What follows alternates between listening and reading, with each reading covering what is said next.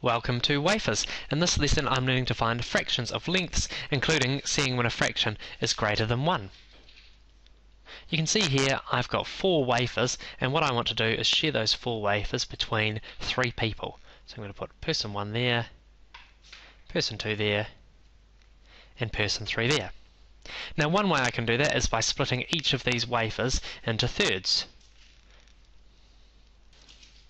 So you can see I've split this first wafer into thirds, the second wafer is split into thirds, the third one is split in thirds, and the fourth one is split into thirds. So now I can share these out. So from my first wafer I can give everyone 1/3. From my second wafer I can give everyone another third. From my third wafer I'll give everyone another third. And from my fourth wafer everyone gets one more third. So you can see that everyone has got 4 thirds, or if I put them a little bit more neatly together, you can see that it's the same as 1 whole and 1/3.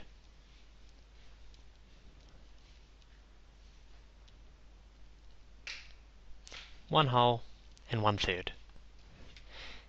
And I can record that like this: 1 whole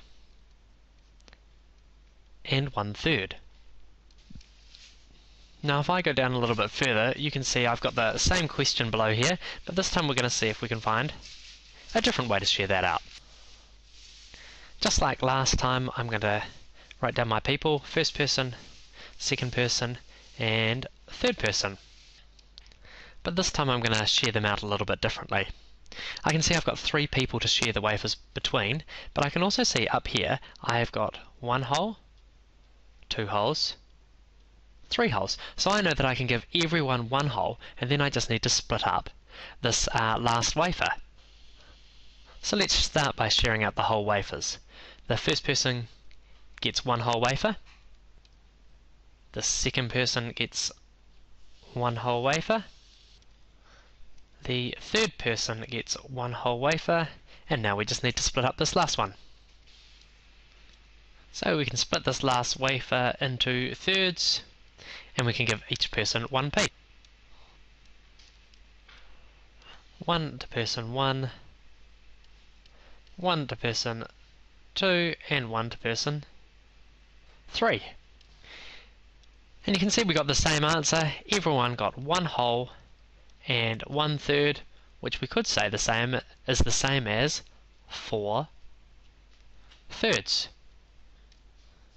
We could also record that as we got 1/3 from that wafer plus 1/3 from the second wafer plus 1/3 from the third wafer plus 1/3 from the fourth wafer, and that's where we got our 4 thirds, or 1 whole and 1/3. Let's try another question. This time I've got 4 people who want to share 2 wafers, so we'll write them down here: person 1, person 2, person 3, and person 4. And you can see just by looking at that this time that I don't have enough wafers to give everyone a whole wafer. So one way we could answer this is by splitting these wafers into quarters. That way I can share them between all 4 people. So if I split this first wafer up, you can see that I've got 4 even pieces, which we call quarters. And if I do the same to the second one, I've got another 4 even pieces to share out.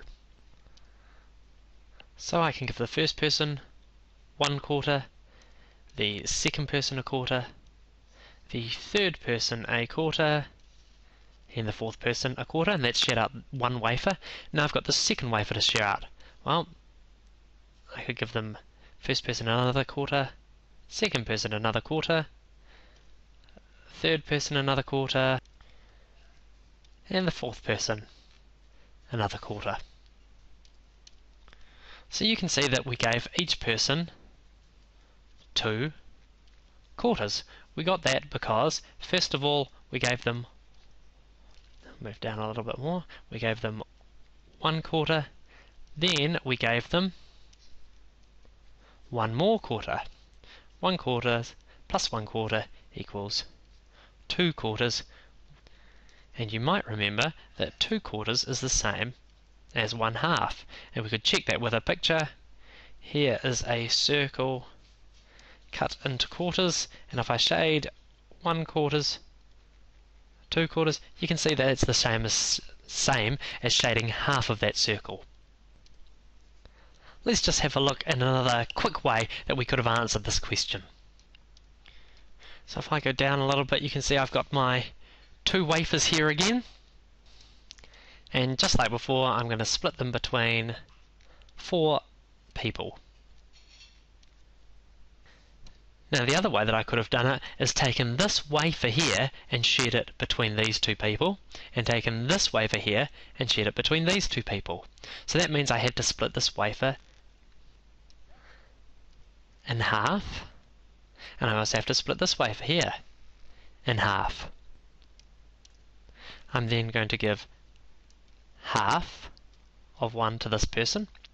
I'm going to give this half to person 2, this half to person 3, and this half to person 4.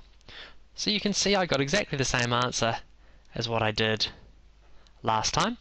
It's just a different way of working out the same question. I hope you found this lesson helpful. For more lessons, check out teachertools.com.